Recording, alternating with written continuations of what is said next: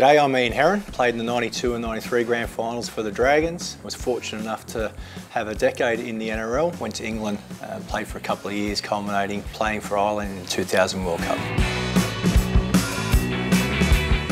Year 8, PE teacher gave it to me. He said, I got legs like a chicken, or chook legs. It wasn't too long after that I was running out at Cogger and I saw signs to chook Herron, all that sort of stuff. So yeah, it's one of those ones where it just originated in year 8 and has been with me ever since. I was sitting at home about 2 o'clock on a Tuesday afternoon and the phone rang and he said, "Hey Chook, it's Smithy." He said, "I want you to meet me down at Cogger in half an hour." I said, "What's on?" He said, "Well, we've lost the last few games through goal kicking. If you can kick 7 out of 10, you got getting your opportunity in first grade." Sure enough, and this is no story at all, I got there, it was 6 from 9. And I needed this last one. It wasn't too far, it was sort of in between the sideline and the post, if you like. I nailed it. And he shook my hand, he said, "See you here in an hour's time for training. You're in first grade."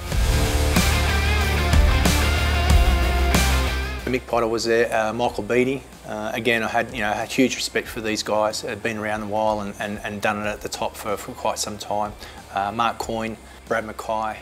It was a really good time to be at the club and a great time to be playing footy in the early 90s. Almost mechanical in his actions. It's funny when you're doing it with no cameras around and you've got no one watching. It just, as I said, it just developed over time. And then when you see yourself back after a game on TV, you think, "Geez, that looks a bit strange." It was about 3 steps back and then maybe 1, 2 to the left, and then just a little shimmy that way, just until it felt right.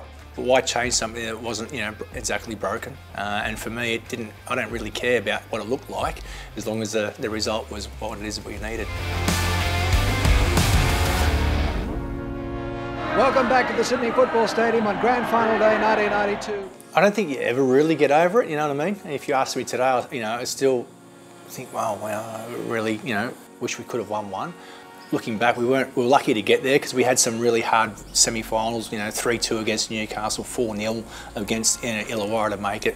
I think we'd run out of puff. And Brisbane were by far and away the best team in 92 and deserved their title. It provided me with huge impetus to get ready and go again for the next year. The grand final for 1993.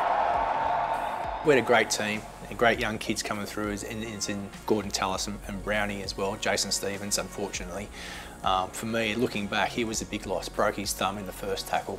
And then Mark Coyne, who was on fire through that semi-final series, did his ankle in about the first 10 minutes. So we had 2 of our key strike players basically out of the game after 10 minutes.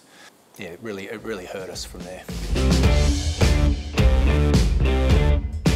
I have had a few people say, "What did you say to her, or what did she say to you?" I can't really remember, to be honest. I just lost the grand final. Yeah, I just lost the grand final. It's just, a real down point for me in my career, because unlike 92, it should have been our year.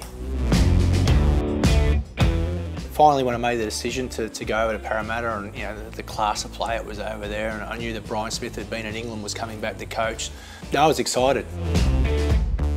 Certainly in the couple of years that I was there, we played in the semi-finals both times, but again, injuries to key players and just running out of puff at the end of the year, really got us.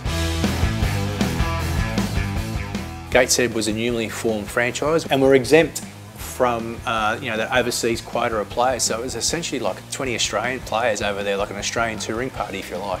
Over there, if you're playing on a regular basis, it's good. But if you're out of the routine and you're sitting around in that gloomy weather, it just does your head in. So I think that just we made the decision to come back and settle into whatever the next chapter was going to be in my life.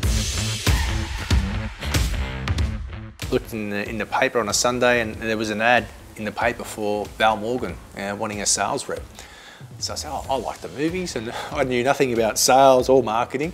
So I'll ring up and go for that. Anyway, ended up getting the job and was there for 18.5 years. So I started as a sales rep, worked my way through to GM of sales, looking after all the national sales team, holding various senior management roles in that time, and various roles that I had taught me a hell of a lot about business, a hell of a lot about sales and marketing, to the point where it's got me to being the director and owner of my own media agency.